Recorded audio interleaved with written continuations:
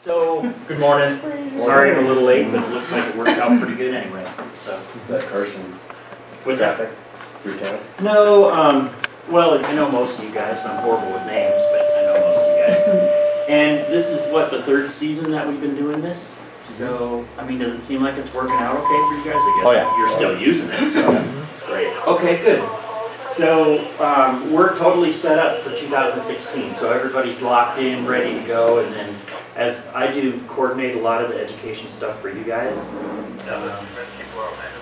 you know, somebody will call in the day before they're supposed to be down here and go, you know, I gotta scrub my cat's ass or something, and I won't be here, but we make it work. And I think we got some good topics. And one of the things that Nick said you guys wanted was pain management. And he wasn't real specific about what you were looking at. So I assumed that you guys didn't want, like, you know, graduate level pathophysiology of nerve impulse crap. So I'm gonna really, damn, you are going to be sorely disappointed. So I kept it kind of generic. A lot of it's going to be just really basic review, and then we'll just talk about analgesia delivery pre-hospitally. I don't know what you guys' protocols really are for that. There's some new stuff out, but what I would really like to impress upon you with this isn't so much, you guys know how to give pain meds. You know when somebody's hurting, right? What I'd really like to impress, and what they're really pushing in the field, is we have pain scoring tools and all that, but they have a lot of shortcomings. Mainly, we're kind of pigeonholing someone's pain into what we think it should be, right? So we say, give us a number between 1 and 10, or we use the Wong-Baker scale, or we try and assess how they're acting. When in fact, a lot of times, just their self-reporting of their pain is all you really need. And so the biggest thing for pre-hospital folks is to kind of believe patients, especially the people that tend to cry wolf a lot. You know, fibromyalgia comes to mind. People think that it's just complete BS, and actually it's scientifically proven to exist, you know. But how far do you go with that kind of stuff? And we're used to, as EMS people, I think, we're used to looking at pain as something that is almost like a critical presentation. You know, somebody's got a busted leg and their bones are sticking out, and they're bleeding all over, and they're writhing on the ground. That's how we look at pain. But we get someone that complains about pain, but they don't manifest a lot of distress. And the first thing that we think of, right, is drug-seeking behavior. Well, maybe not you guys, but a lot of people, right? So you have to kind of run it through your filters. So we'll talk about that. So that's really the biggest thing I would try and push. So we got a lot of new people. Our nurses that we've hired. We've got a bunch of people in orientation right now. Just, you know, background information. They are, most of them have never worked pre-hospitally. So the scene stuff is going to be different for them. But I would like to think that most of our paramedics are pretty experienced and can show them that stuff. Now, we hired a guy from like Yosemite Search and Rescue, so working in high stress situations where you have to be right the first time, he's got years of experience hanging on the big walls of El Cap, rescuing people. So he just hasn't done it out of a helicopter on a scene with fire departments. But I mean, the background is just a matter of filling in some of the blanks for him. We've got some really quality people, I think, and it tends to be a younger group, which I guess relatively speaking, everybody's younger than I am. You know, I am now the grandpa of CareFlight. Now that Sue, Maggie, Moeller, and everybody have either left or retired, shit, I'm older than 2/3 of the damn pilots. Never used to bother me. Now I go into work and I'm like, you know, I forget something or I can't see something. I have to put on my reading glasses and it like bugs me. Before I used to laugh. Now I'm like, shit. I'm like really the old guy. But it's a good thing. So I don't think it's going to change a lot for you guys. In fact, I think it'll probably be better. We're going to be making the base coordinator people that run the base more of a manager position. So you'll have, you know, you guys won't see most of that. It's on our side, but hopefully it'll work out well. So anyway, we'll talk a little bit about pain. So like, you know, any presentation, we've got to have objectives, right? So that you guys can get your CME stuff. This is all, you know, fairly basic. But if you have questions, don't hesitate to ask. And I'd like to do some discussion too, some stuff. So how does it work? This is the stuff I was telling you I wasn't going to show you. So this is about as much as you're going to see, and we're not going into the cellular details, which I think is probably good because I probably wouldn't do a great job with it anyway.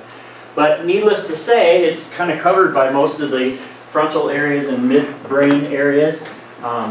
The thalamus and the insular cortex and the amygdala and the limbic system really are the big purveyors of pain stuff. So it just gives you an idea that there's more to pain than just somebody whacking their hand and having pain at their hand, right? So we take care of pain in all forms and fashions.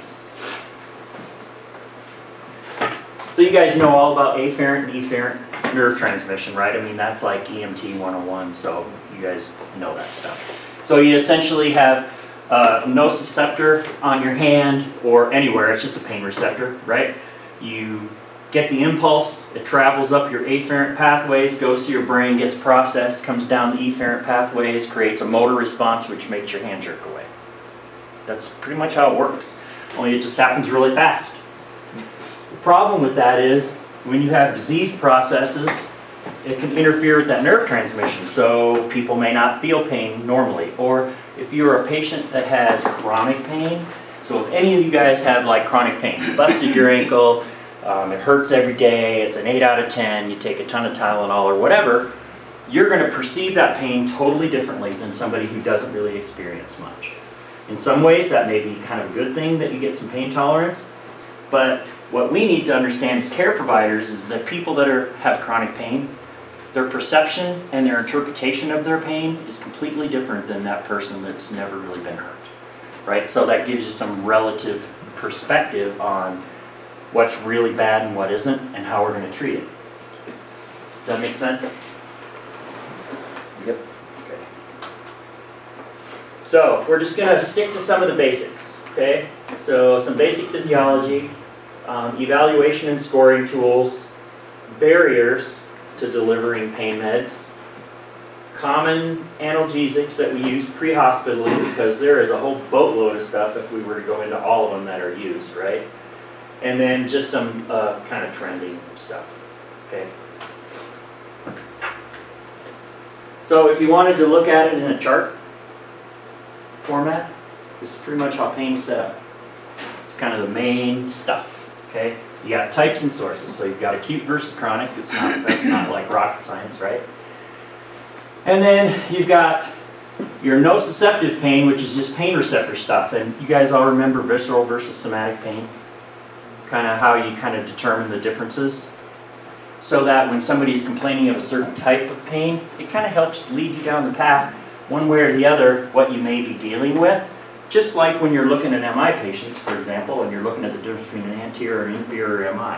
When you learn that, you kind of learn to look at them from across the room, and you kind of already start branching out to where you're going. And then neuropathic pain, which I think we probably see a lot more than we realize. And that's CNS derived, okay? So that's stuff like spinal cord injuries, phantom limb pain. Have you ever transported or had anybody that had phantom limb pain? They're an amputee, but they still feel like their leg hurts. Diabetic neuropathy, I bet you see a ton of that. I know we do. Not necessarily as the main cause for them calling, but you see it as a comorbidity that we deal with when we're transporting it, right?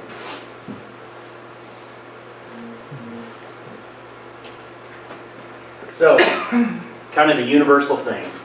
Even though we understand pain better than ever, and there is, I mean, it's a specialty in anesthesia, pain management. I mean, there's entire, maybe not hospitals, but centers that are, their entire focus is pain management. It's that complex. So we could turn this into a 2-hour or a 2-day lecture if we really wanted to get into detail. But what if the stuff you guys could use would give you a ton of relative understanding, but you'd probably forget 2/3 of it by the time you walk out of the room. And not because you're old like me, but because it's just irrelevant and you don't use it, right? Okay. So, but even though pain is understood better than ever, it's still probably, especially in the EMS thing, underappreciated and the most undertreated thing that we run into in our practice. Okay, I see it even with the people I work with.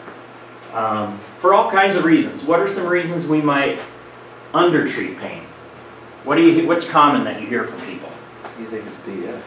Okay, you think it's BS. Exactly. Their perception, that's a biggie, right? So that makes it go underappreciated and undertreated. Okay, what else you think?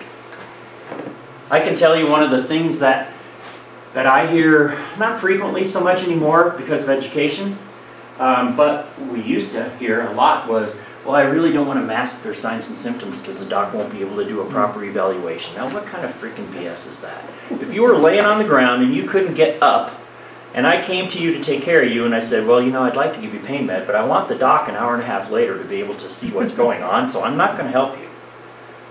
You'd be like, what kind of show are you guys running? You know what I mean? And that's the kind of stuff that I want to impress on you.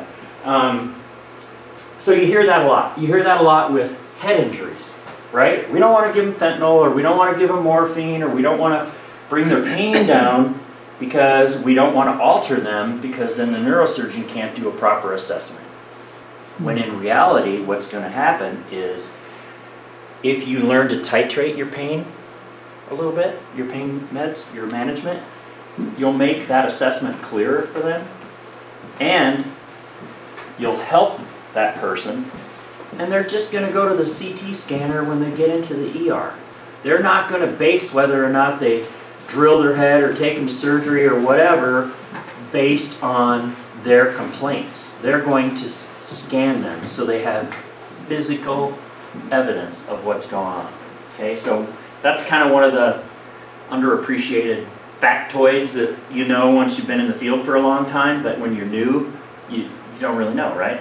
Okay, does that make sense? Okay. So what is it? Really, you can't do a thing without a definition. Well, I can't anyway, but I'm not going to read that to you. What I really want you to know, I mean, look at those three illustrations, I guess. They're all a different illustration of pain, right? I mean, the lady on the bottom looks dead, actually, but but you know, that's that probably hurt. I'd probably safe to say that hurts. The tibia ankle fracture thing, I can tell you that hurts. That's how mine looked, and it hurts.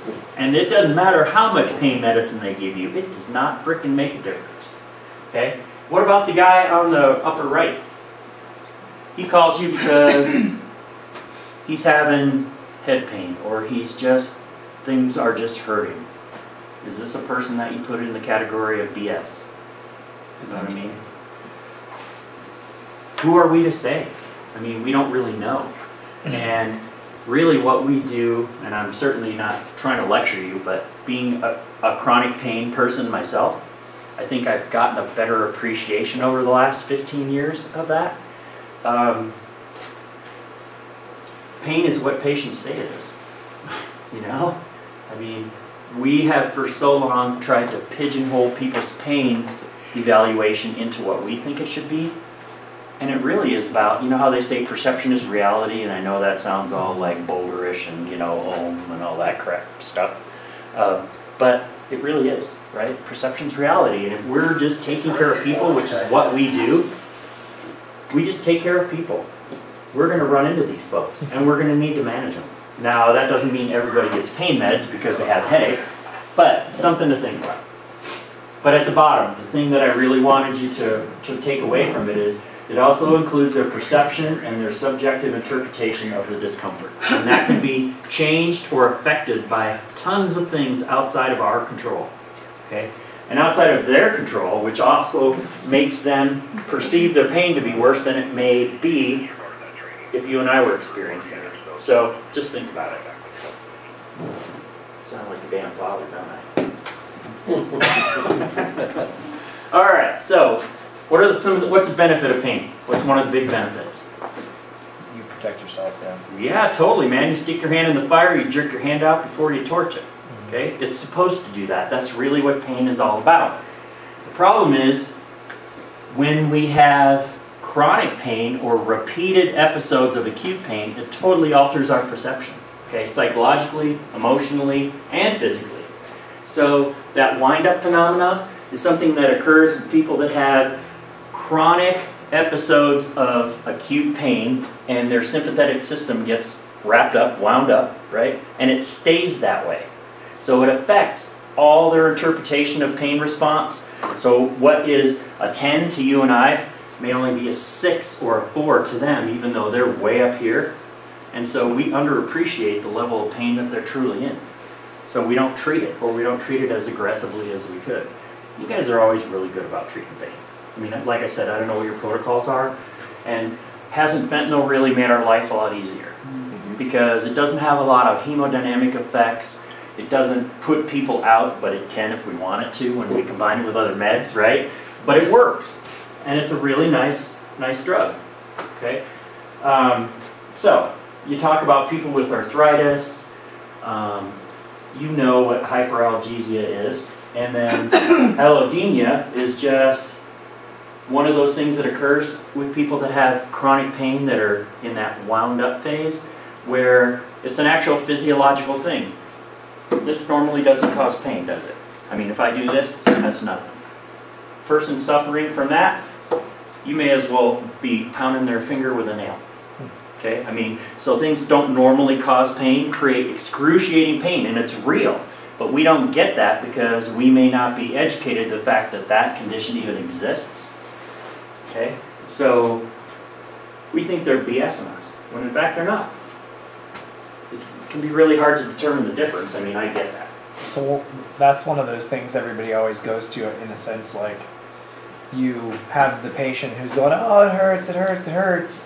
And then you go to start the IV so you can give them pain meds and they go, ah, and jerk away. It's like, okay, never mind, it doesn't really hurt, you're a pussy. Well, you know what, we have those. I mean, I've been doing this a long time, just like you guys, and I get that. Exceptional allodynia. Sure. Yeah, that's what we'll call it. We'll start a new thing. Make some money off of it. You're right. So what this is a true condition. I'm not talking about people that are really bad actors. But that would be, you that needle poke potentially could be them responding to yes, that. it could truly be a true condition. So a lot of what we do as pre-hospital providers, I mean, and I don't want to get into philosophy and all that garbage, right? Because you guys didn't ask me down here to talk about that. But we do sociological evaluations of people all the time, don't we? And emotional and psychological. We got to be people's parents, their kids, their whatever, you know? And that's part of that. You have to be able to kind of evaluate and sift through that stuff.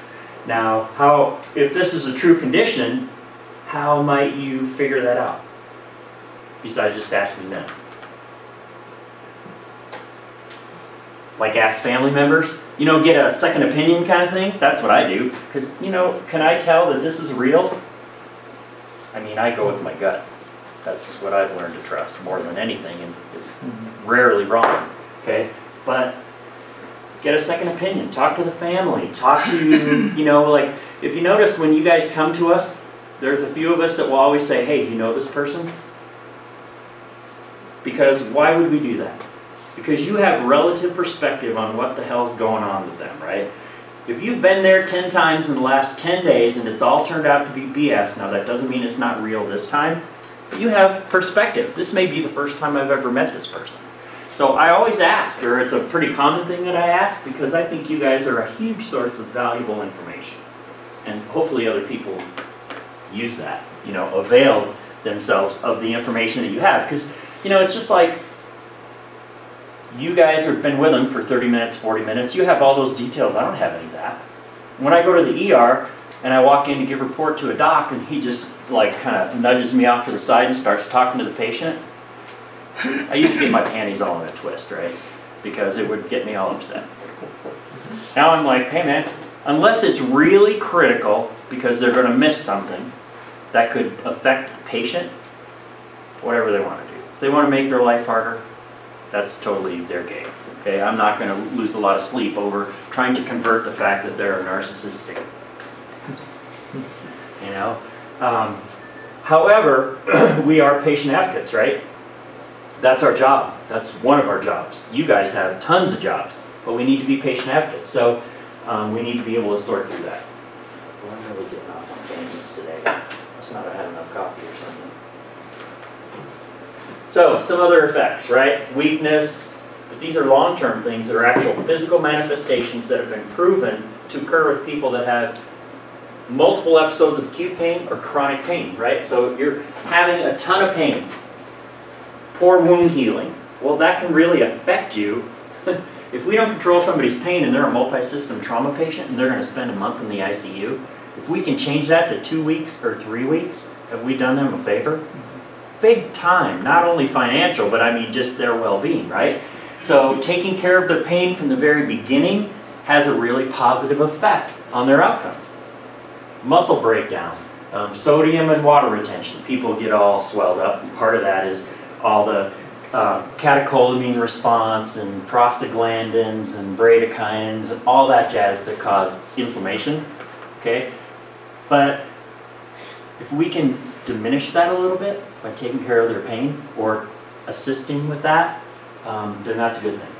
And obviously we all know about constipation and decreased GI motility, right? And then the tachycardia, hypertension. So when you have somebody that's tachycardic and hypertensive, we want to treat their pain and their head injury. Is that like something that's pertinent? Yeah, because we remember the Monroe-Kelly doctrine where you only have so much space and it's taken up by the fluid in the brain itself and one has to give so the other can expand kind of thing. Okay.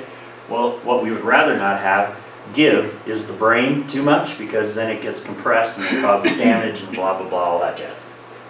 Okay? So if we can decrease their tachycardia and hypertension and decrease that sympathetic response, are we doing them a favor? Big time. So, and this is where I notice that you guys are pretty comfortable with fentanyl. It's like any new drug. When it's new, you kind of put your foot in the water, you know, or your toe in the water, you kind of test it out because you're not really sure. You guys come to us with people that have head injuries and they've got like 100, 200 mics of fentanyl and it's like, that's awesome. You know, I mean, if we need to intubate them to take care of them, okay. So what's the big deal with that? What we need to do is take care of the brain, and that's what you're doing, okay? So that makes a huge difference. Does that make sense? Mm-hmm. Am I like preaching to the choir? Well, yeah, pretty much, but okay. So the chronic pain cycle. Anybody in here have like what you would call chronic pain and they determine that as anything greater than like a month that you can't take care of, you know, with analgesia type stuff. I can tell you that, I mean, from personal experience and then from taking care of patients for the last 26 years or whatever, it's a huge deal. It's only just begun since about 2009, 2010, pain became a real bona fide specialty of medicine that was researched and investigated, and entire like continuums of care were devoted to just pain management. Now I know this is going, I mean, we don't really do that, but it just tells you it's 2010, it's only 2016, right? So it's like they're just beginning to learn about the long-term effects of chronic pain, for example. If you have chronic pain, then you know how it saps your energy, you can't sleep, you changes your mood, like you can be bitchy one minute, great the next minute, and you just end up, because of all these things, your activity level drops, people tend to gain weight, they can't do what they want to do, they become depressed. I mean, it's this like spiral, right? And we can actually really affect these people, even if it's for only a short period of time, if they happen to call us, and we are able to give them some analgesia. Now, we all have people that we go, okay, so what are you allergic to? And they're like, well, I'm allergic to Tylenol, Advil, and morphine. The only thing that works for me is Dilaudid. They might be right, actually. But generally, the first thing we think is, okay, or, you know, whatever. But we carry stuff like fentanyl. Fentanyl's like 80 to 100 times more potent than morphine, and considered to be about 50 times more potent than pure grade 90% or greater heroin. So I mean, it's a big drug, right? Is it a big drug of abuse? It's a huge drug of abuse. In pre-hospital care and in the hospital, it's huge and it's clear. So it's very easy to change out water for fentanyl, okay? People overdose on fentanyl all the time and respiratory arrest. It's that powerful. It's just that a lot of the people we see are either have a tolerance because they're taking pain meds chronically, or as I like to say, pain is the perfect antidote for narcotics, right? So, I mean, if you give somebody too much narcotics, yeah, you can give them Narcan, but then you're just kind of chasing them. I mean, all you have to do is like wiggle their injury a little bit, you know, really do that, but that'll wake them right up, right? It's a great antidote for narcotics. So just be aware that we're going to be dealing with those people. And then here's just kind of another thing of how the pain impulse is transmitted. Okay, but it happens so quick, you know, millionth of a second kind of thing. But here's where we run into people that have diabetic neuropathies, okay, right? So they can end up with the neuropathic type pain that's kind of the burning, stinging, whatever pain that they normally have. Or they have really crappy pain transmission, impulse transmission, because of gray or because of white matter demyelination of their nerves, right? And they should feel pain, but they don't. So they sustain greater injuries. So, same thing. So, and that's just more of an explanation of how it works. We kind of use a pain scale, but more importantly, the patient's own reports of their pain level and tolerance. Okay, enough for philosophy class. So how do we recognize it? If somebody's screaming on the ground, those are the easy ones, right? I mean, those are pretty easy. But what about, like this lady here? She's in the hospital, obviously, but she's unconscious. She's intubated. She's probably sedated. How do we tell how much pain she's in? How do we quantify it so we can justify treating it? Because we have to quantify it. I mean, you guys have a pain scale in your charting system, right? Whether it's 1 to 10, the Baum-Baker, the Long-Baker scale, whatever.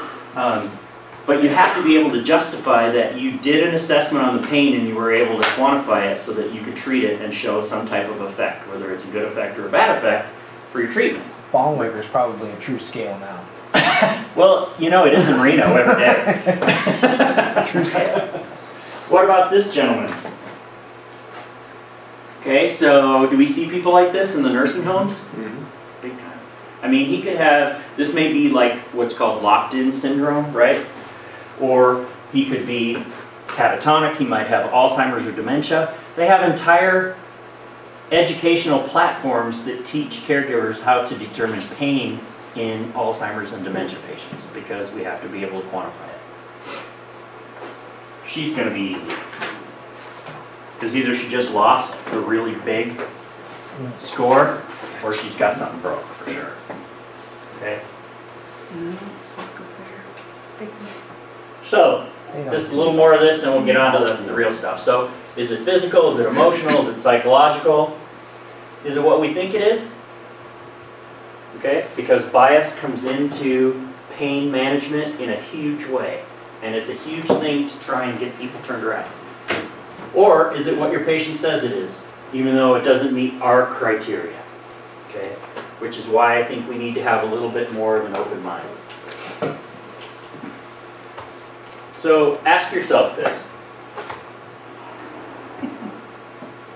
You guys think you're pretty good at treating pain? I know since I came to CareFlight, I'm much better at treating pain. Well, I've grown up too as well. Because everybody I thought was trying to scam me. And we have a really generous pain management, not really a protocol, but an understanding and a culture at CareFlight. I personally, if I drop somebody off damn near unconscious in the ER, I couldn't give two shits whether it bothers the ER doc. If they were in that much pain. I was just about to say, I think that we are our biggest critics, and that is a culture thing. You guys are okay with it. Some of our people might kind of turn their nose up at you, you know what I mean? Mm-hmm. Yeah. And that happened to me just the other day in the ER. I brought a lady in she was like you said, she had a tolerance to pain meds. She'd been using pain meds for a long, long time. Yeah. But she fell and broke her hip. Her hip was busted. And so her muscles are all retracted up. I brought her into the ER on my radio report, I told him I gave her 10 of morphine and 2 of Versed. And when I walked in the door, the ER doc chewed me up. And I was like, look Really? at her. Not your call. She's sitting upright talking to you. Yeah. You know, she's talking to me and still telling me sitting upright after 10 of morphine and 2 of Versed, she's in 8 out of 10 pain. Like, I feel like I still haven't done my job and you're yelling at me. So it's... You do run into it, and that's the thing. We're kind of on the low end of the food chain when it comes to that stuff. And we run into that in Reno all the time. There's a specific trauma surgeon at Sutter Roseville over in California, or over, not Sutter Roseville, Indiana. And we give morphine to trauma patients, or fentanyl, and he goes through the freaking roof every time we go in there. He's like, what the hell are you doing? I can't assess him. It's like, that's complete and utter bullshit. But now, those people are hurting. They need to be treated. And pain is a vital sign. And it is a travesty that in this day and age, with all the stuff we can do, we still let people hurt because we're afraid to take care of it. You know what I mean? So I get what you're saying.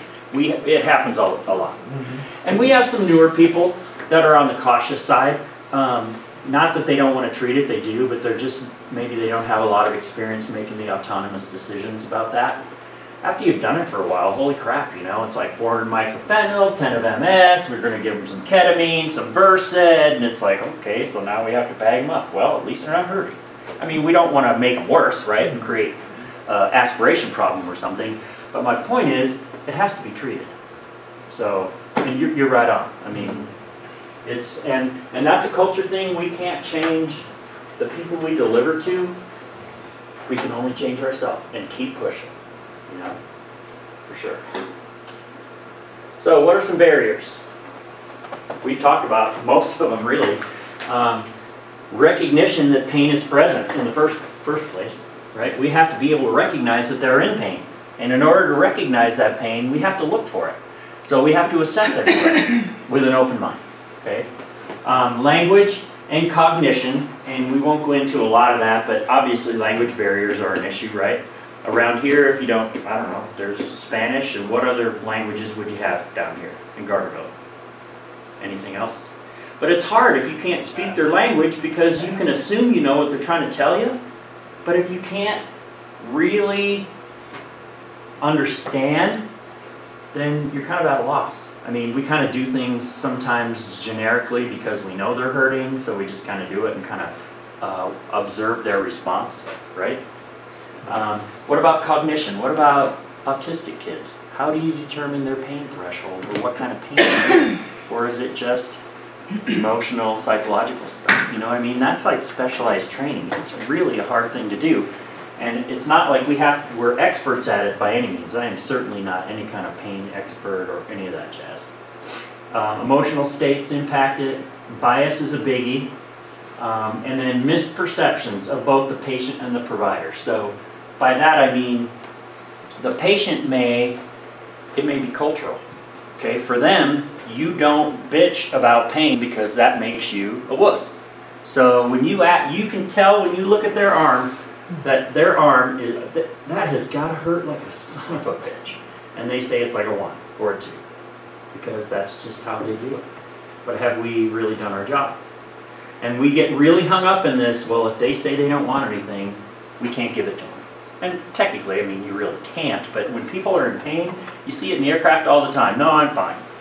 I don't need any more pain medicine. Really? Because you're still... Vital signs are not a really big indicator, although they can help. You're still writhing around, you can't lay still, you're grimacing, you're sweating, okay? And you say you don't want anymore. So we address that. We ask them, are you afraid, like, we're not going to put you to sleep. I mean, you're going to be totally in control, everything goes on, we're just going to help you with your pain. Most people say, oh, well, okay. Because they think we're going to, like, knock them out. Right? I mean, and we have longer periods of time with patients, but you guys, I mean, you do ground transports all the time. I mean, you can be with somebody for 2 hours if it's a shitty snowstorm between here and Reno, and you have to be able to treat them, And then lack of education on our part. We don't understand pain. We don't understand how it's manifested, the different types of people and how they present. So we can't really quantify what's going on with them, right? So we can't treat it well. Okay, so all those are like barriers. Are there other barriers that you would think of that would make it difficult to treat patients in the pre-hospital setting that I miss? You guys can think of? Because generally I always leave something out. Not intentionally, but just because I miss it. I mean, that's probably the, what's that? ID access. Yeah. Okay, yeah, so the physical thing, like you can't get a line, okay? And you guys have intranasal protocols, right? Okay, so that helps, okay? But, I mean, that's a barrier for sure. You get somebody that is really beat up, you can't get a line, for whatever reason you can't get an IO, okay? And you go to give them some intranasal fentanyl or Versed, and it's complete, both nostrils are completely plugged with dried blood clots. Probably not going to work, right? So you have to clean it out. Because even though sublingual is a way to give meds, we don't have protocols for it, so that's like practicing medicine without a license. But there is sublingual fentanyl that they use in pain clinics. Or you have chronic cancer patients that have G-tubes, right? And they don't take oral meds, they get all their meds through their tube. So do you have a protocol that allows you to be able to access that and help those people with their pain when you're transporting them either to or from hospice or wherever? Because those are the people that I feel really need our care the most. You know what I mean? Do a little booty bump. There you go. Perfect. Hey man, it's it's vascular. What can I say? I had to think about that for a second. I was just reading about something else, and I read that. And I was like, never mind. So, yeah, the program that I came, or not the program, but the ground ambulance I came from, we had a big hospice place in the hospital. It was like the entire third floor kind of deal. And so we had a contract with them that we would transport all of their hospice patients to and from the hospital to home, that kind of jazz. And we were, fairly busy service. I mean, covered 5,000 square miles with 3 ambulances, so we could stay pretty steady and have long transport times. So you were always trying to turn things so you get back to service. And when we did these transfers, if it took you 4 hours, but you did it with dignity and you helped their pain, nobody said a word.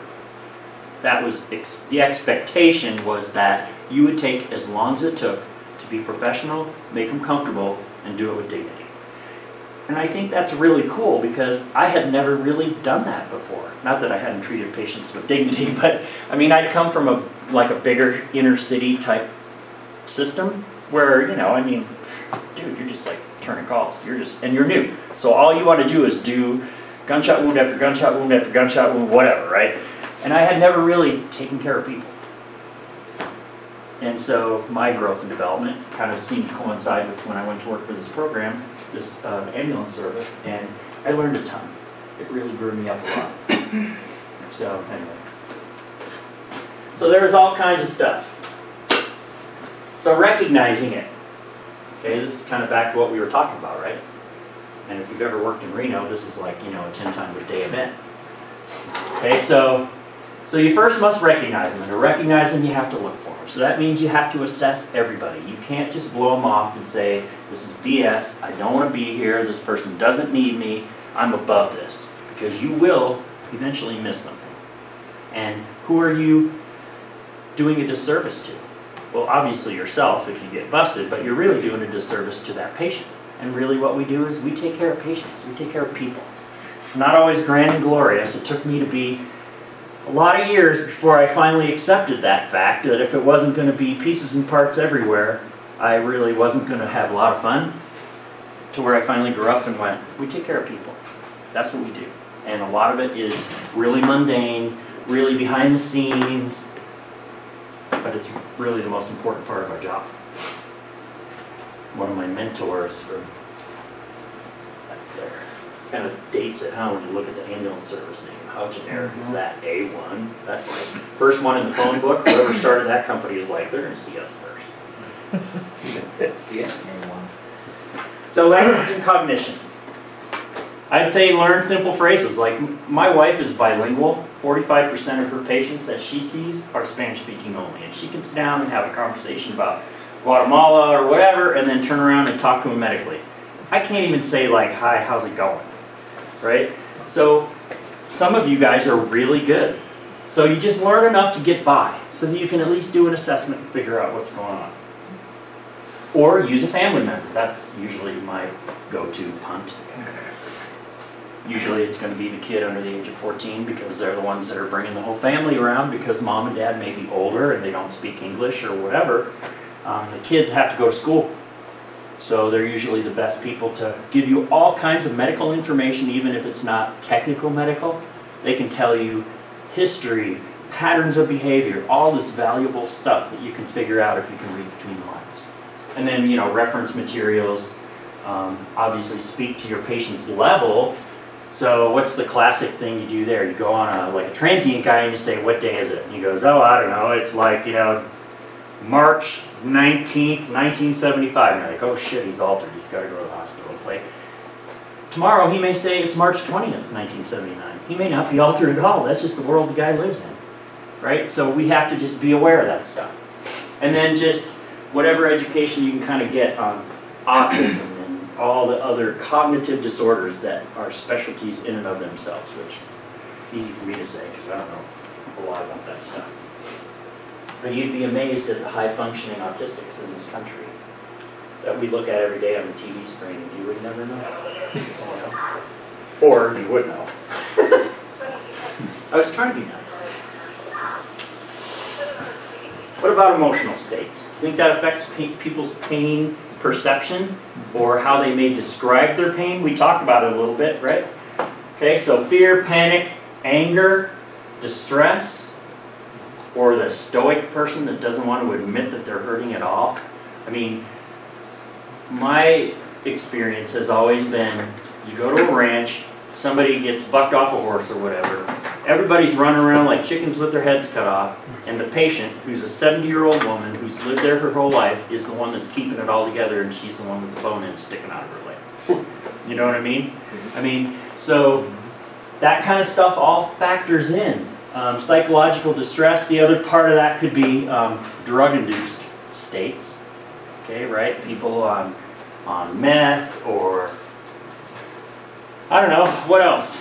Angel dust? I don't know if they even have angel dust anymore. Bath salts, excited delirium kind of stuff, right? Okay. So that's not really a pain thing, although they may be experiencing pain.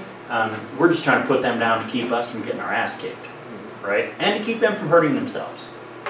Okay. So in the aircraft, especially, because it's small, there's not a lot of isolation between the patient and the pilot, and yeah, we'll do whatever we have to do. So that all factors in. All right, so this is kind of a busy slide, but I think it's because it's I think it's really important is how bias affects our ability to perceive a patient's pain and deliver care to people that are in pain. So when you look at this stuff, and this is, I'm not going to read all this. It's big studies from the National Institute of Health. Okay, and when they did these studies, they found obviously that people with lower economic status tended to receive a lot less pain meds than people like, say, you and I, even though we may consider ourselves lower economic status. I don't know, based on how much we make. But I'm talking, you pick up a person that lives on the street, they're complaining of a lot of pain, they've got a cellulitis or an infected foot, and they may even be septic, and they're having a ton of pain. Do we look at them the same as we look if we picked up the mayor's wife? I think we don't. And my point is, we need to change that, if we're really going to do our job. Okay? So we talked about assumed drug-seeking behavior, chronic pain people with no insurance. I would like to think that we take care of people regardless of their socioeconomic status once they're laying in front of us. I know that's not entirely true. But the one thing that just drives me up a freaking wall is when somebody does that. Well, they don't have any insurance. We're not going to get paid for this anyway. Like it's an excuse. That's crap. It doesn't matter. That's not what we're there for. We're there to take care of people. And really, pain complaints are probably in the top 3 of reasons why EMS gets called. Doesn't matter what it's for. It could be something totally vague, non-specific, or it could be an acute injury. But pain is like something we deal with every single day, multiple times a day. So we need to look at that. So racial and ethnic and gender stuff, obviously women tend to get less pain meds, especially when they have atypical pain. And women, 90% of the time, have atypical pain because they're women, they're not men. And they manifest pain differently. Okay, that's just a physiological fact. And so, because people don't want to look at it that way, or they're not educated to the differences, they tend to not get the same amount of analgesia that men get. And that's garbage, right? I mean, what could you think of where potentially a woman may present with a case and not get as much analgesia as a guy? Because technically, or not technically, but women tend to be more stoic. They tend to not complain as much about things like guys. I mean, you know, we get into all that wives and therefore stuff, right? Throw it out. You could throw it out there. I bet you could. Plain old mourners. Exactly. Okay. So how about remember when ACLS used to talk about doing all the Mona and all that kind of jazz, right? But it was always like it's a guy. It was always a guy. And then they started entering women into it, and they started using that term atypical pain because they don't manifest pain like guys do for a lot of different reasons. But women were not getting the care they needed, even ACLS type drugs, because they were women. And that's only been 10 years. It's not anything like, you know, we're not talking like the 1800s. So, just a big deal there. People with different ethnic backgrounds, racial backgrounds, and even gender may have problems navigating the healthcare system. So they just don't get how they access things or the right way to do it. And sometimes that aggravates us, especially at 3 o'clock in the morning when we're on our 15th call and we haven't slept since 7 o'clock a.m. Okay? But that is kind of our job, you know, to take care of people. And then my wife wanted to make sure that I put in narcotic naivete. Okay? And what we mean by that, well, do you guys know what I mean by that? Is that let me give you an example. I think that'll make it more simple. So Pat used to do medical missions to Mexico before she became a nurse practitioner. And they'd go down and they'd do surgeries and all kinds of stuff. And they'd be there for maybe a week. And you'd get this little old abuela who would come walk 50 miles to get her hip worked on. Okay, so she's walking to get a hip problem fixed, right? And she shows up a day late. They're gone. And everybody's like, sorry man, you got the dates wrong, whatever, you know. Or something held her up. She turns around, walks back home, comes back the next day, or the next year, and they meet her. And they do like gallbladder surgery. Now we do scoped surgeries, right? So there's less pain, less scarring, all that jazz. But when they're doing stuff like that, they may not have that equipment. So they may be doing an open colon. You know what they give those people to go home with? A bag of Tylenol. Now, so then all of a sudden they're in this country and they have pain, and we're used to using fentanyl, morphine, ketamine, and we give her 2 milligrams of morphine. And she is out like a light for like 4 hours. Okay? That is narcotic naivete. So people just aren't used to it. They don't understand how it works because they've never had access. And we all have people like, you know, you've got the 5'2" person who is 100 pounds and you give them 400 mics of fentanyl and they're still like blah, blah, blah, blah, blah, all the way to the hospital, you know. And then you've got the 300-pound guy who's like this big lumberjack dude. You can barely get him on your bed. Give him 5 of MS and he's snoring. Right? We've all seen that. Okay, so you have to take that into account when you're giving pain meds. And then language stuff. Okay? So an interesting fact from the National Institute of Health is less than 20% of health professionals treating Hispanic pain patients report Spanish proficiency at the needed level to deliver care. Okay? So you go on a scene, you've got a whole entire family of Spanish-speaking only people, tons of hurt people, broken limbs and all that, and like I can barely say Dolor. You know what I mean? It's like, so can we really take care of them? Well, I mean, we're going to do the best we can do, so I'm not like giving you a hard time or anything, but it's just stuff that factors in. How about misunderstanding? So maybe we don't understand what their pain threshold is. Maybe they don't know what you mean when you ask them what their pain threshold is. You know? Is it chronic or acute? We talked about all the different types of expression. And here's one that I think we probably see more often than we realize. People don't want to discuss their pain level because if they accept it and they verbalize it, that means they're getting worse. Right? I mean, how many times have you seen people you're taking into the ER and they don't really want to talk about it, because if they start talking to you about it, that means like it's real, man. Like they're really having the big one, or they're really having something critical go on and they don't want that to happen, so they're kind of reluctant. I mean, does it happen to you? Because it happens to me in the aircraft. And so you have to kind of talk them through that kind of stuff. And then education level. So this is from the Brookings Institute, 2009, and there's the line for emergency medical technicians and paramedics. So we're looking at about, 15% are high school grads. Then we can bump all the way up to 65, 68% have some college.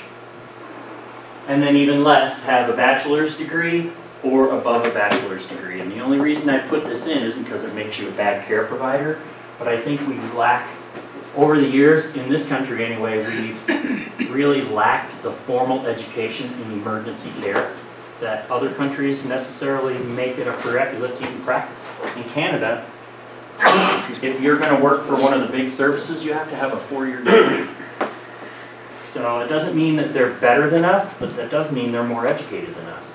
And that can play a part in delivery of care or pain management stuff, because, we just get a little more educated. This is speaking from a guy that doesn't have a ton of education. Okay, so I can totally value it and try and do whatever I can. And it's tough, because I think that's the hardest part of our job. Maintaining our certs, continuing education. Our job is the easy part. Showing up to work and doing what we do, that's it's not a no-brainer, but I mean, it's the easy part, right? Maintaining all that stuff and trying to progress through the ranks while you have a life and a family and kids and that whole 9 yards, that's the hard part, right? So, anyway. So here we are back to pain, the 5th vital sign. So that's really what I want you to take away from that. So, somatic pain, okay? Both somatic and visceral are classified under the nociceptive, and that's just that you have pain receptors in your gut, in your organs, and in your skin, bones, connective tissue, and that's what picks up your pain, okay? So, when you're thinking somatic, you're thinking skin, muscles, bones, joints. Can be superficial or deep. Usually it's like dull or aching, okay? Unless it's skin stuff. And that's just some types of descriptive terms that people use. So you guys are all familiar with this.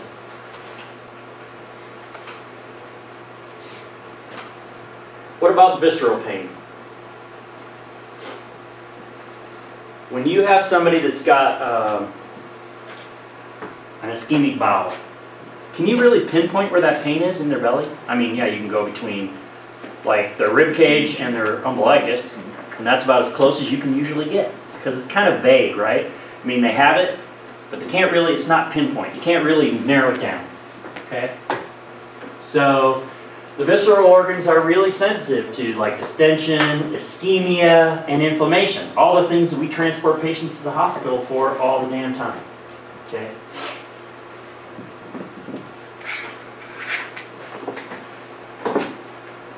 Is this getting too mundane for you guys? No. No? Okay. You guys need a break? Yeah, we can take a break if you need a break. Totally up to you guys.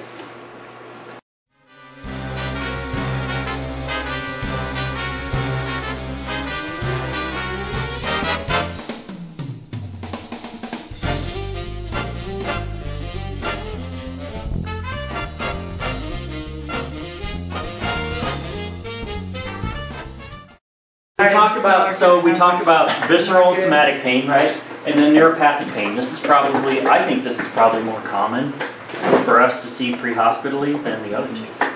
Really, I mean, how many chronic pain patients do you see that are always hurting, or they call you and they're out of their Norco, or they're on MS Contin, or they take Dilaudid, or whatever, and they have breakthrough pain, which people can have. Now, I'm not telling you that there aren't drug-seeking folks out there, because that's why the hospitals keep all kinds of lists, because there are. Okay, so that's not what I'm trying to say. But there is a subset of these patients that have chronic pain that still require us to help them out, you know. And we may not be able to help them long term, but we can help them in the time that we're with them. So we can't cover everything. So neuropathic pain is generally caused by injuries to the central nervous system, right? So people have strokes, they can end up with chronic pain after that, okay? Brain tumors, obviously, spinal cord injuries. People get phantom pain. You guys said you've seen a lot of people with that. It's real to them. So diabetic neuropathy is probably one of the biggies, right? You get somebody that's got neuropathies, and you ask them, you know, how you doing, where you hurt, whatever, and they tell you that their feet feel like they're on fire all the time, right? I mean, that's not something that you can necessarily change, but you may be able to help moderate that on the way to the hospital, if your protocols allow you to make those kinds of choices, you know? I mean, and then infection and obviously compressed nerve stuff can cause issues.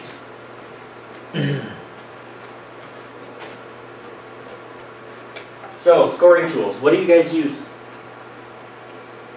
Like 1 to 10? Okay. And that, you know what? You know the beauty of the 1 to 10 scale is everybody knows, I mean, we all know what we need. Patients may not, so it's kind of subjective, but it's easy to use, it's easy to score, and you can prove what you did had a negligible or good effect. And that's really, I mean, charting is legal stuff, right? So we don't just go out there. I mean, this job would be awesome if we went out and just took care of patients all day long and didn't have to write charts. Pretty cool as hell, man. You know, go out and do all kinds of fun things and come back and go, okay, time for a cup of coffee. Oh, got another one. Didn't have to worry about 4 hours of charting afterwards. Nonetheless, we do. So there's a ton of scoring tools. I only picked out 2 or 3 of them, and I included peds as well as adults. Because peds do have kind of a different manifestation of pain to us.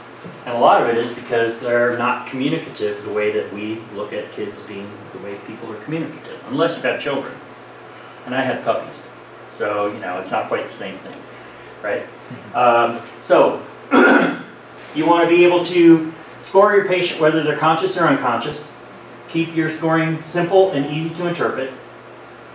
Every 10 minutes, or when your mandated vital signs checks are, if it's every 15, or if it's situational, like critical or given certain types of meds, they may say every 5, whatever, okay? But it's a vital sign, so when you do a blood pressure, you should be doing a pain assessment, okay?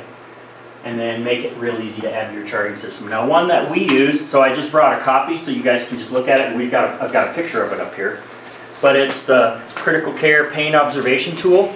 So it's for people that are unconscious and intubated. Okay, so you can't go, hey, how much you hurting? Okay, I mean, you can bring them up from their sedation and then ask them and then put them back down, but that really kind of defeats the purpose in our realm. So you look at things like facial expression. That's probably the most tried and true method of being able to determine somebody's pain response or their threshold is their facial expression. Because even when they're unconscious, if they're having chronic pain, they furrow their brow or they grimace or whatever. Right? So you just kind of learn to look at that stuff. And it's still subjective because you have to give a number to stuff that doesn't necessarily fit a tried and true presentation. But it just gives you something to work with. So, there you go. 1 to 10 pain scoring. It is pretty easy, 1 to 10. Most people can understand that. You can get creative. I mean, you can do like a 0 was no pain and 10 was like we slapped your whatever in the door, you know. Most people know what that means. Or you can kind of adapt it for women, okay? Like, it's really common for people to say, you know, 10 was childbirth or whatever. I don't know. You just have to kind of adapt it to your patient. But so you look at this guy. He doesn't look like he's really having a good time with it. So how would you rate it? you know? So he gives you a 35. How many times does that happen? 1 to 10 scale, 0 being no pain, 10 being the worst. It's a 20! It's like, okay, so you're a math genius. Okay? So, but really, does that go back to our perception and their perception of the pain? And that kind of gives you the limited efficacy of pain scoring, you know? Because what we're trying to do is pigeonhole their experience into our understanding. And that's really the kind of the thrust of this whole pain management thing. Okay? So that's really what we're trying to do. So we have to really believe people. Like you said, when you bring patients in and you give them a bunch of meds and they're still sitting up complaining of pain, I mean, we're fortunate enough that for the most part we can give them everything in the box. And we may get a little hard time, but our physician advisor will back us. And we don't, but we do deliver to docs that I've been chewed out in the trauma room tons of times for bringing a patient in that's, you know, multi-trauma, they got fractures everywhere and they're ahead. And now they're not snoring, but they're, you know, they're not dancing all over the bed and crying and screaming and reaching out, and the doc's like, now how am I supposed to assess their mentation? I mean, you really don't want to say what you think. So you say, well, they're going to the scanner. You know what I mean? I mean, they're SATs are 99%, they got a good swallow reflex, they're managing their airway just fine, their blood pressure's dropped 20 points on each side, and their heart rate was 150, and now it's 96. Okay? Did we help them? I think we did. Now, there's always a bigger picture than what we see. In my world, there's always a bigger picture than what I see, as my wife tells me. But it's relative, right? So 1 to 10. That seems to work pretty good. Or the Bong Waker scale. Okay? So this is actually used in a lot of charting systems. They have one for kids and they have one for adults. Here I've been nice enough to give you the English, Spanish, Vietnamese, Hmong, and Russian version. You know, because that's just the kind of guy I am. Okay? But it's meant to be an observational tool, and it's also something that you can use when a person when you have a language barrier. So if you have these cards, which a lot of places carry them, you can show them the card and just kind of tell them to point to where they feel like they are, and so you're at least getting a little bit of their personal assessment of what's going on with them. Maybe it's a little too simplistic. You guys all know Steve Barry, right? You've all seen Steve Barry cartoons and all that. I didn't put it up here, but he's got a great one. He has a little editorial in one of the NAMS magazines about the Long-Baker scale and how pain scoring systems really don't do the job they're supposed to do. When somebody looks like this, or they look like, okay, this we get, no hurt. But you start getting down to this end. He's like, how many times have you seen people with just some crocodile tears in there? When in fact, what he thinks the number 10 should be is a guy that's like completely freaked out holding a gun to his head, like, I just want to shoot myself. You know, I mean, it's just not that realistic, but it does help. So, and that's what we have to do. Okay? Thing is, it only really helps you with conscious people. So if they're unconscious, can't really. So what do? We do like the ABPU scale. What else do you guys use to determine unconscious if you're going to be given pain meds? Because I'm assuming that you want to justify why you did it, you know? Mm-hmm. So what else do you guys use if they're unconscious? If they're unconscious? We probably wouldn't get it if they were unconscious. Okay.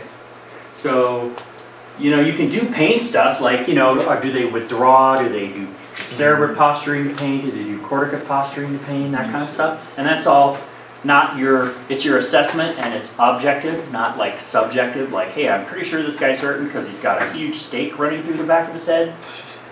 But nobody's really going to accept that. You know what I mean?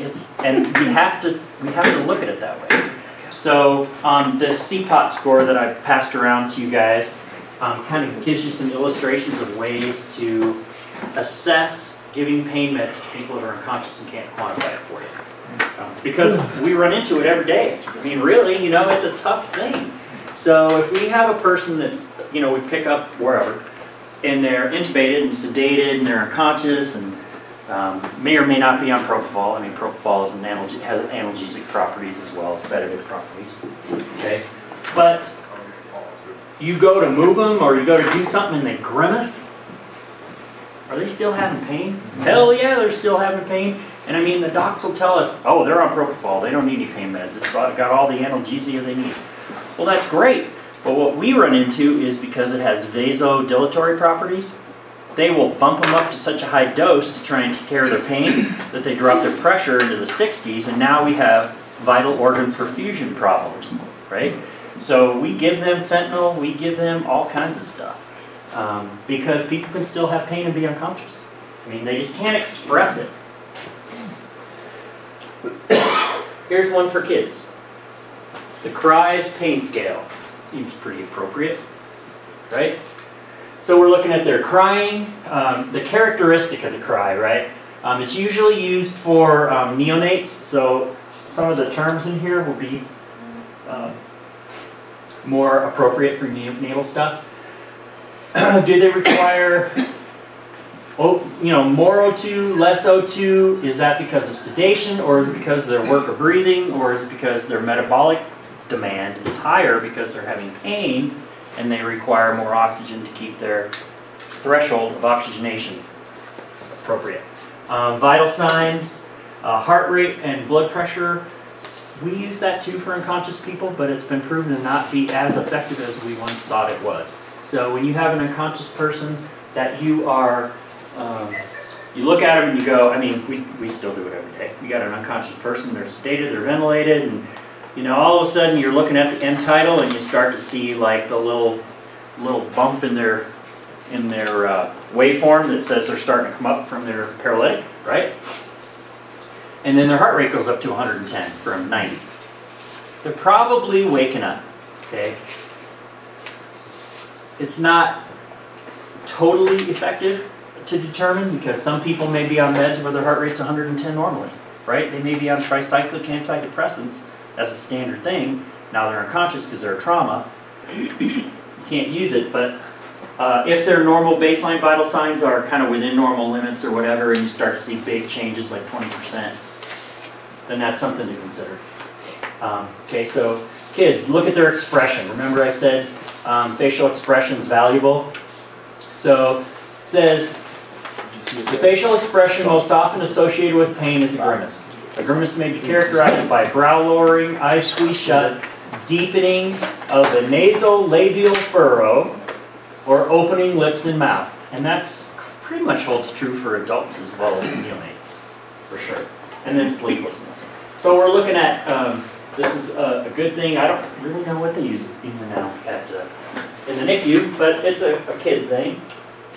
Or the FLAC scale. This is the one you'll probably see more commonly with peds. Okay, if you're looking at a specific pediatric pain scoring system.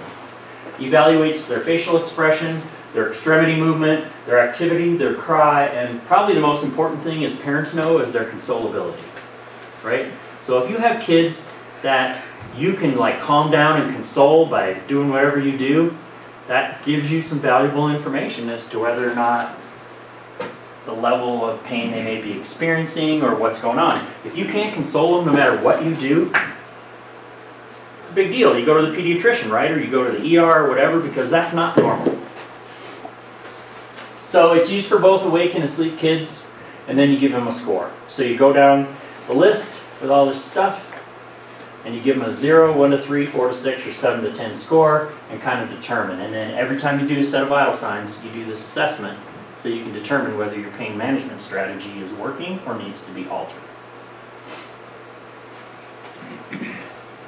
And 1 to 10 works good on kids if they can tell, I mean, a lot of times the Long Baker thing works really good on kids because they can look at the picture and just kind of point to you. Because sometimes they're just not able to really articulate. They just tell you it hurts. You got to go with that, right? And then the CPOT pain scale. This is what we're using for our critical care observation tool and for intubated patients. So, and we use facial expression as a huge thing. So up here, your descriptions, it's kind of small, sorry, but no muscular tension observed, presence of frowning, brow lowering, orbit tightening, and levator contraction, or all of the above facial movements plus eyelid tightly closed, like they're grimacing, like they really hurt. And you'll see people that are unconscious and sedated and intubated doing this stuff, and you're like, hey, they're hurt. So we give them more pain meds, and you'll see their face relax. Okay? So, and then we check their body movement. We check their muscle tension to see if they're relaxed or if they have muscular tension or resistance. They're pulling against their restraints because they're hurting. Okay? And one of the biggies for us is compliance with the vent. So if you have an unconscious person and they start waking up, you guys, compliance to the bag, you're going to be able to feel that right away. For us, if they're on a ventilator, we have to look at numbers and we have to look at them because we don't have a bag to feel if they're on a vent. So we have to look at their pips, we have to look at their plateau pressures, we have to make sure we don't have kinks in the tubing like a mechanical type of resistance. And it could just be that they're starting to come up from their paralytics or starting to hurt.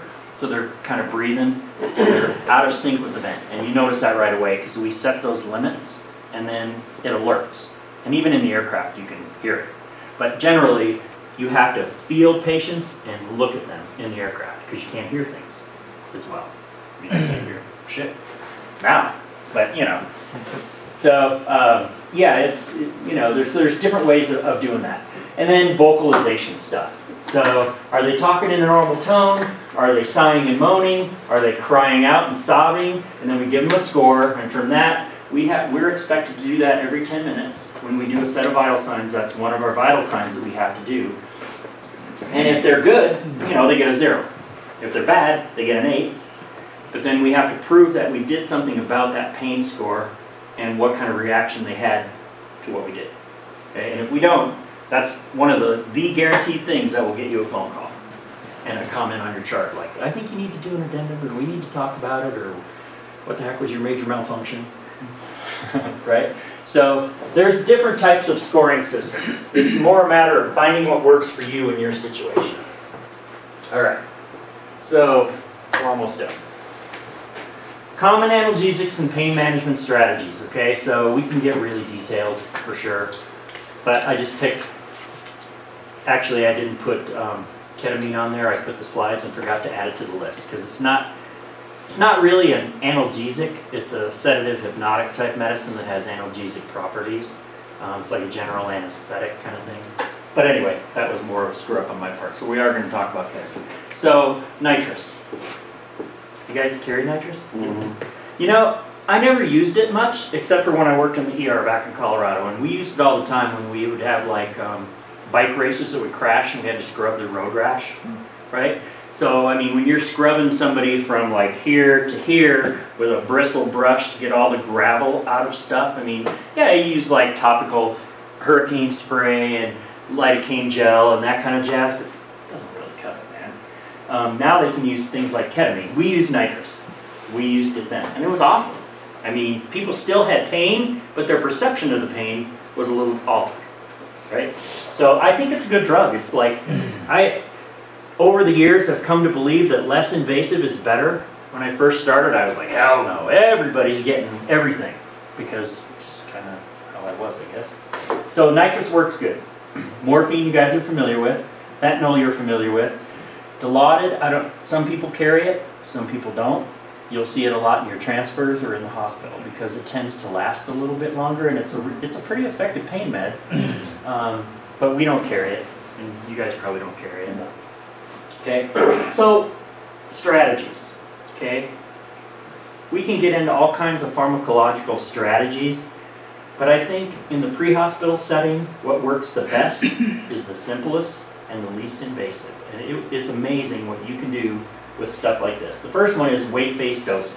So remember when we used to write protocols and we'd be like, give 2 milligrams every 3 minutes, you know, blah, blah, blah. There was, right? Instead of figure out what their total dose should be based on the amount of milligrams or mics or whatever per kilo and dose to that. When they started doing that about 15 years ago in research, they found, lo and behold, amazing. People had better pain management. Right? We weren't just like throwing things at them to throw things at them, because I think what we were doing was trying to make us feel better. Okay? Here we have a plan. Okay? And we're using a proven strategy that works. Now these other three, I don't know if you guys are thinking this is, we're going back to the philosophy discussion that we had earlier, so I apologize. That's what you think. But I can tell you that simple eye contact and reassurance does a huge amount for people's pain management. It can manage their perception of their pain, and you can actually cause people's pain to decrease because they're not so hypersensitive and amped up that they're able to get a grip on it. Now that doesn't mean you're not going to do IV stuff or intranasal or whatever, but the simple stuff makes a huge difference, man. I mean, you'll get somebody in the aircraft, and if you just talk to them and tell them what you're going to do and just kind of be personable. So I talk and I let them see, like, you know, my partner, because if they see me, they're going to like freak out, right? So I sit in the right seat and talk to them. My partner actually looks at them. But you can drop people's blood pressure 10 points. You can drop their heart rate 20 points just by talking to them. Okay, it's a big deal, even if they're unconscious. Okay, so, and then the old elevation, splinting, and icing stuff.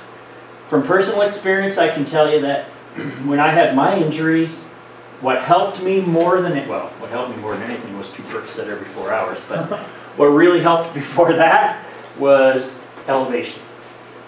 Because you decrease the blood flow and kind of the engorgement, which creates tissue compression, and there's nerves in there, right? And that's what causes pain. Okay? So you're actually backing that stuff off a little bit. It makes a huge difference. And then explain stuff. Does that make sense? Is there anything else you guys would like to add to that? Teddy bears. I'm sorry? I said teddy bears. Teddy bears, yeah, there you go. I was going to say a pillow over their face, but you know, it's being recorded. But yeah, stuff like that helps with kids. It helps a lot. I mean, you guys carry stuff, I think. We carry them, and people like that. I give them to old people all the time. I mean, whatever, but just some simple kindness. So nitrous oxide, right? Colorless, odorless, pretty safe and effective, I think. It's pretty short onset, quick, rapid onset, and really short acting. It's kind of a combined analgesic and anxiolytic.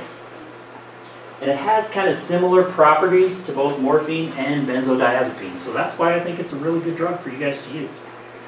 In fact, you can use it in combination with IV meds as well. Or can you if you want to. You tend to use it more for the people that you would consider to be like less critical, like ankles and stuff like that. Yes. Because it's a great drug for that. More somatic. What's that? More somatic type thing. Okay, all right. So, but it does kind of act on the opioid and the GABA-3 receptors. So, and it's kind of a cool app. I don't know what he got in that bag. Morphine.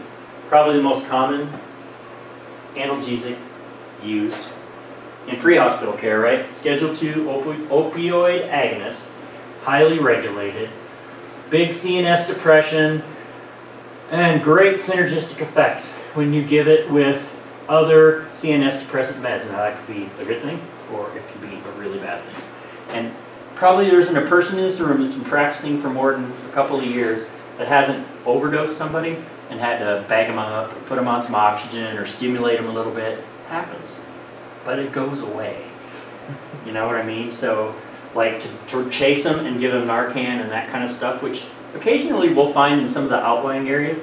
The providers out there, they'll, like, give somebody, you know, 10 of morphine, 100 of fentanyl, and 5 of Versed, like, all at once. Whammo!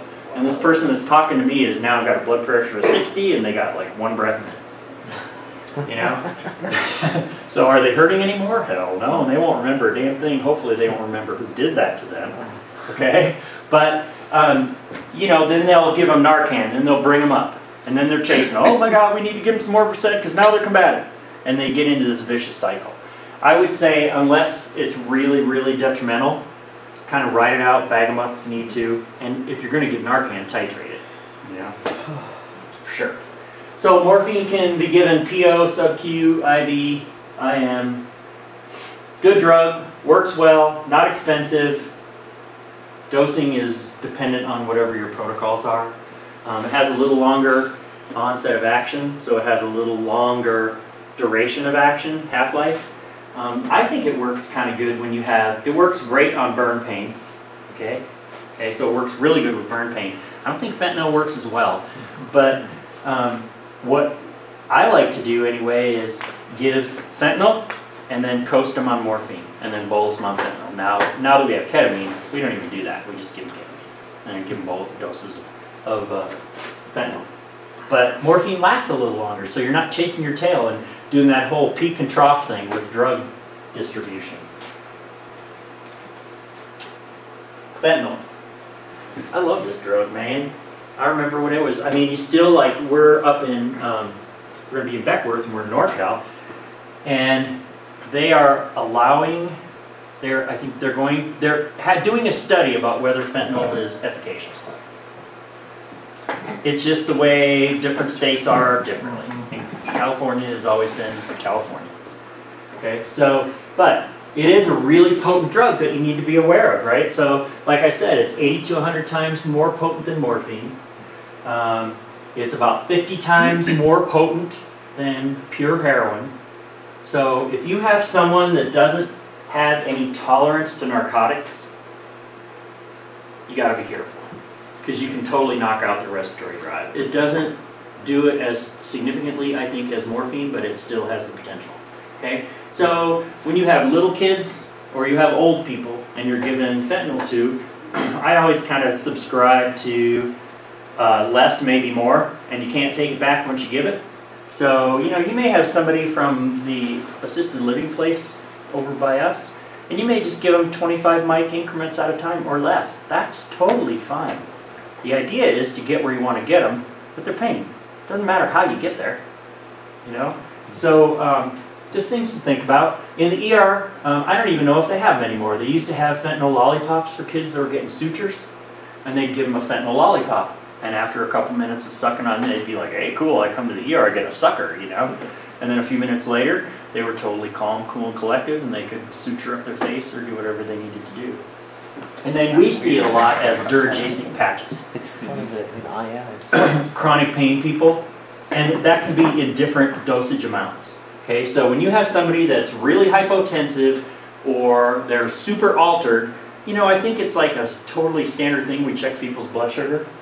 Well, the other thing to look at is, do they have any patches on? And then you are faced with the quandary of, do you take it off, a chronic pain patient, or do you leave it on and fix that some other way? And then there is, for cancer patients, they have a really nice fentanyl sublingual spray. So, rapid acting, short duration, 0.1 to 0.3 mics per kilo is a really low dose. That's like a standard thing in like Hippocrates, right? If we are given our fentanyl, it's 1 to 2 mics per kilo, or up to 100 at a time, and we can give it as often as we think we need to. We only carry 400 mics. But it's not uncommon to give the whole, in 20 minutes, give 400 mics, But and morphine and other stuff. in all fairness, that 400 mics, on the average, I don't know how it's the average, let's just say most of the time, that's not enough to cause respiratory depression, is it? Generally not. It depends how you give it. Yeah. And remember, like I subscribe to the pain is a great antidote for narcotics. Yeah. Okay. I think if you were to give somebody 400 mics whammo, Oh, yeah. it's big time. But you know, if you titrate 50 or 100 at a time, Q5. Yeah, that's what But the other thing too is you have to learn to read your patients and see what other comorbidities they have and what other kind of stuff's going on. Because they may be on other meds, they may not have a threshold or a tolerance. So you don't want to get yourself in over your head. But the other nice thing about this is that it's got like a 25-minute half-life. So if you depress them, yeah, you can usually write it out, right? You know. But we can't reverse it. We can. Well, I mean, we used to carry Romazicon for benzos, for example, you know, and we don't anymore. We are revisiting that, but generally, if people are on chronic benzos, you don't want to reverse them. You know what I mean? It's like we have other things we can go down the pathway to take care of them instead of reversing it, and they just had issues. So it's one of those things that it's probably the better part of valor. We don't have to have an antidote for everything. Dilaudid. Okay, this is pretty potent CNS depressant. It's a derivative of morphine. Obviously, all narcotics have decreased gastric motility as a side effect. But you get somebody that has a paralytic ileus because they're a big trauma patient, they've been in the ICU, they just come home, they got a lot of pain. Well, we don't carry it, so we don't have to worry about it, but you're not going to see them getting probably Dilaudid because of that kind of stuff. And it can cause hypotension, but most of the narcotics can. This has a good side effect profile of hypotension because of the histamine release. Okay? And that's the other thing you see when you give fentanyl, right? People start doing this. Do you ever see that with your patients? That's one of the ways that anecdotally we determine they're starting to get therapeutic. We give them a ton of fentanyl, and all of a sudden they're like, scratch my nose, will you? Because you get the histamine release, and it makes your nose itch. And so, if they got positive nose scratching, we're like, hey, we're getting there. Of course, if you give them ketamine, they can't do that. So, but yeah, just things to look at. And then ketamine. Really cool drug. I think pre-hospital care, especially trauma care, has gotten so much of its education from the military. Those guys are on it. They're not going to wait 5 years to go through a bunch of studies to figure something out. If it works, they're going to do their studies, and then they're going to get it out to the guys that need to use it. And this is kind of where, ketamine's been around forever.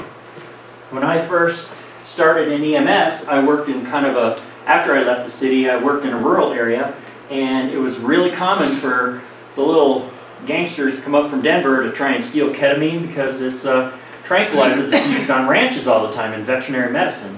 They'd come up to steal it because it brought a high price on the street. Well, shit, next thing you know, we're going on a double shooting because the rancher would be like, right, just lead them a little more, as they're running away, right? And so you'd have 2 dead kids from downtown Denver or whatever on somebody's property when in fact you went out for an unknown disturbance or whatever. Okay, so it's been around for a long time, without all the history of how it came about and all that jazz. It's here. Okay, so a rapid-acting dissociative anesthetic with some analgesic properties, but it's a dissociative drug. So it doesn't necessarily remove someone's pain. What it does is it removes their perception of the pain. So it dissociates their awareness from the pain response. Okay, so you're not really getting rid of the pain. Like when you see us giving that, they just don't really give a darn, and that's good because it works synergistically really nice with like fentanyl. That says 510 ml? Yes. What's the standard dose? That's our standard dose for us is 1 to 2 milligrams per kilo for sedation or induction. Okay, so when you're looking at that, and we've been talking about trying to get something that is not quite as concentrated, so that we don't have to have these mini syringes, and all that, because when you're pulling that up, you're giving 1 to 2 mLs at the or not even 0.1 to 0.2, 0.3, So that would make it easier for us, but this is how we're getting it right now. So the nice thing about ketamine is your pharyngeal laryngeal reflexes are maintained. So you give it, it doesn't really cause respiratory depression, and what's more important when you're looking at evaluating somebody's airway isn't necessarily their gag, it's their swallow. Is it IV only? I don't know if you can give it IM or not, and I should know that because we give it, because we only just give it IV. I think you can give it IM. I'm pretty sure. Most of these drugs you can give IM. I feel like that's a recent treatment.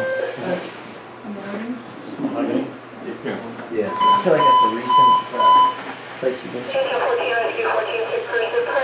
Thanks, you guys. Thank you. So you can maintain airway reflexes with it, which is cool. So if we give somebody ketamine and some fentanyl, we don't necessarily need to intubate. Okay, and that's a good thing because intubation isn't really the least side effect ridden procedure that we do, right? It has a lot of bad side effects potentially. It does well with MAP, so that's the mean arterial pressure. Okay, and we were trying to keep that generally between 60 at the bottom, between 60 and 80 for a MAP. And we determine most of our blood pressure is not systolically, but we calculate MAPs on all of them because that's really your vital organ perfusion, your mean arterial pressure. Okay, So it does well with that. So if you got somebody that's hypotensive, it does not work as a pressor, but it should not decrease the blood pressure more. Okay? And a half-life of about 10 to 15 minutes. And when you're jumping through your ass in the aircraft or the back of an ambulance, that can go by really quick. So one of the things that's really important is to record or some way keep track of when you gave it, so that if you need to redose it, you're not waiting for them to come up. Okay? So that you can keep them under. Okay? For us, it can be kind of a big deal. So, like I said, it's a dissociative drug, so it seems to selectively interrupt the pathways of the brain. So through the thalamus and the reticular activating system and the limbic system. And you know your RAS, reticular activating system, is what gets sideways when somebody takes a hit on the chin and cocks their head back all of a sudden. That's your reticular activating system getting short-circuited. Okay? And then it takes a few minutes to reboot. You're good. Most people.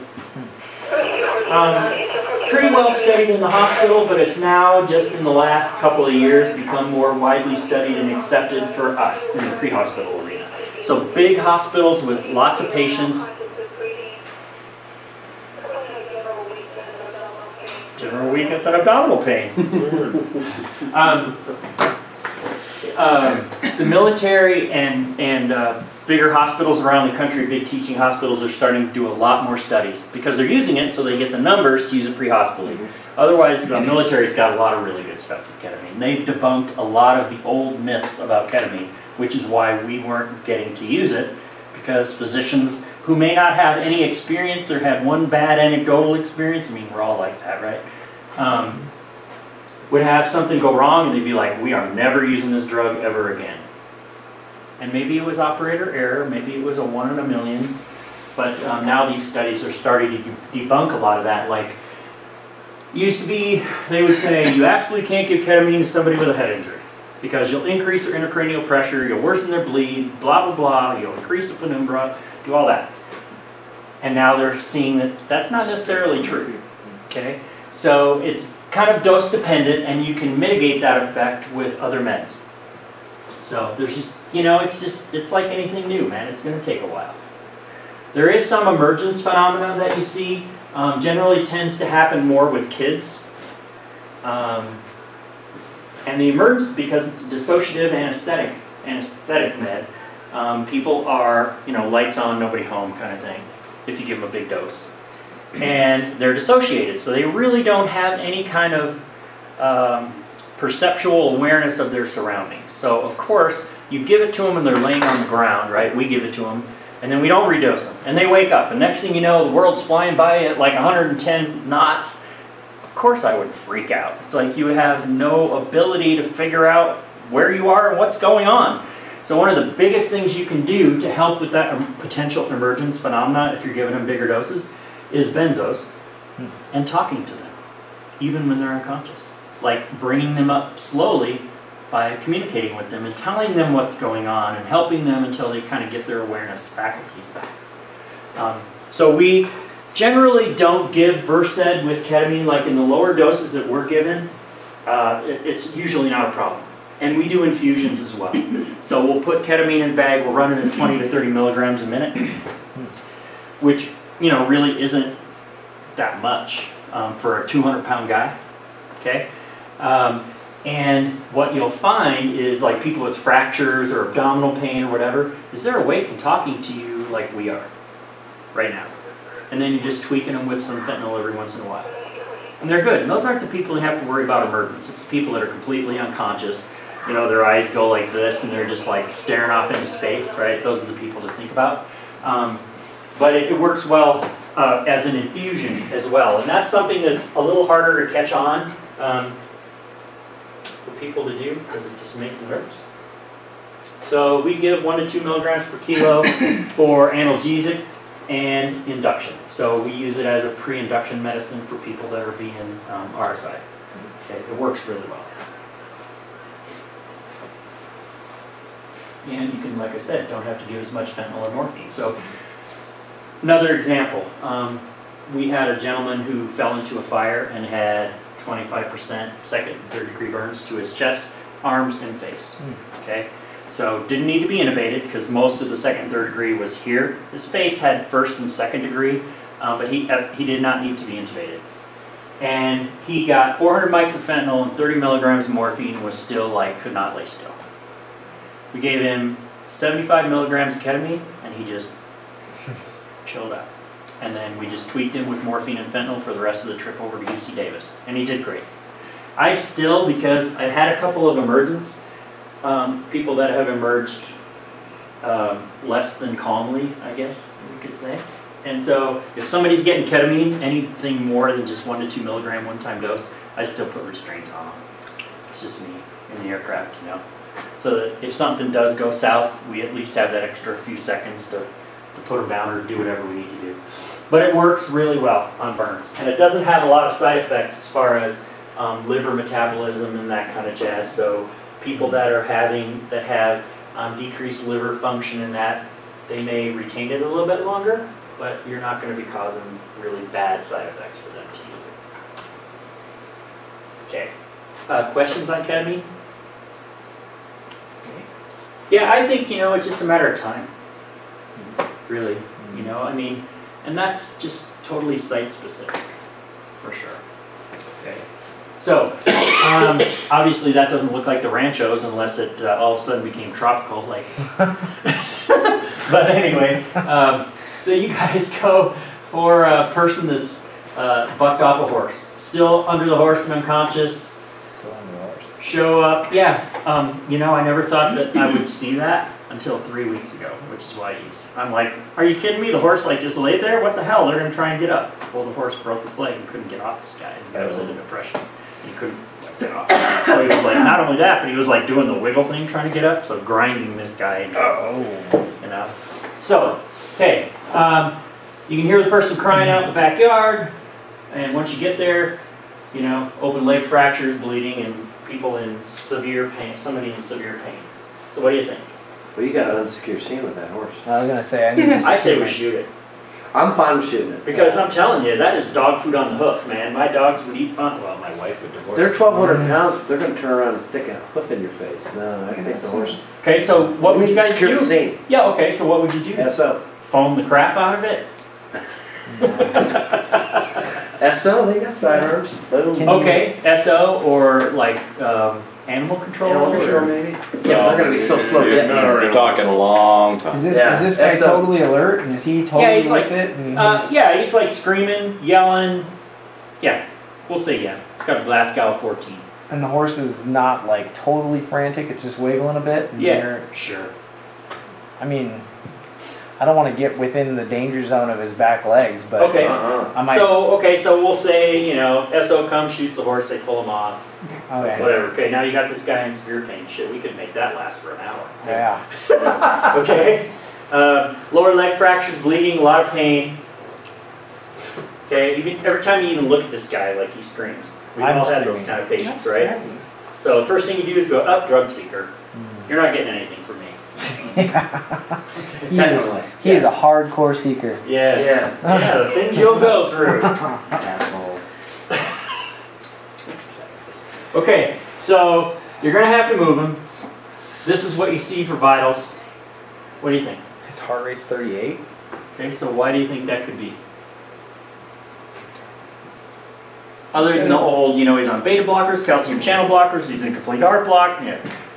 Is he vaguing himself? Yeah, like pain response, right? People can vagal themselves and they can drop their heart rates down to nothing just from pain. So my point is, taking care of his pain actually makes him more hemodynamically stable. Right. Just like you do with rib fractures when they say they can't breathe and you have that nagging little voice, by giving narcotics is going to decrease his respirations, but his SATs are only 88%. What the hell? And you give him 100 mics of fentanyl, and next thing you know, he's taking deep breaths and he's 97%. It's the same concept. Okay? So just something to be aware of, just things to look at. Yes. I know, I couldn't even keep the pictures consistent. Fantastic. So, that looks like a felony stop to me, but whatever. All right, so using whatever pain scale you want, what are you going to give this guy for a pain scale? Because you got to chart it. 10. 10. Okay, yeah, I mean, so you say, you know, are you gonna go through the whole zeros, no pain, No. 10's the worst pain you ever felt in your life, and he, like, if he could get up and smack you, he would do that right now. Yeah. You know? So yeah, you're gonna give it 10, or you're gonna describe it in your narrative, right? Okay? And then whatever pain scoring tool you use, how often do you score their pain? How often do you guys like your protocols? Is it like just whenever, or? Well, that's one of those things that I don't think is Reassess. very well defined in our protocols, like it is in other systems. But I still try to say every time before you give meds and every time after you give them the outcome, you know, and then that way you Noticeable change change or or noticeable not In our, change. our I think computer you- program, it has, was the change, was patient improved, Okay, any change? okay. I Yeah, think you and I mean- addressed it when you said pain's your 5th vital sign, so every time they reassess vitals, you should be able to document that pain. I think so. I mean, and that's going to be what's written for you guys. That's what's written for us. And our policy is an assessment and a set of vitals has to be done at the minimum every 15 minutes. If they're on pressors or any type of vasoactive med or they're getting blood, we have to do it every 5 minutes. Okay? So, and then so you have a ton of writing to do, but that's just the charting standard. So you go with whatever your charting standard is, you know, right? They're think not that's- necessarily right or wrong. yeah. Because you're doing subjective and objective assessment of that person. They're laying right in front of you. That's how I see it. But if it goes to court, what's on paper is what people make their judgments of your performance by, not what you say you saw. You know what I mean? So, just things to think about.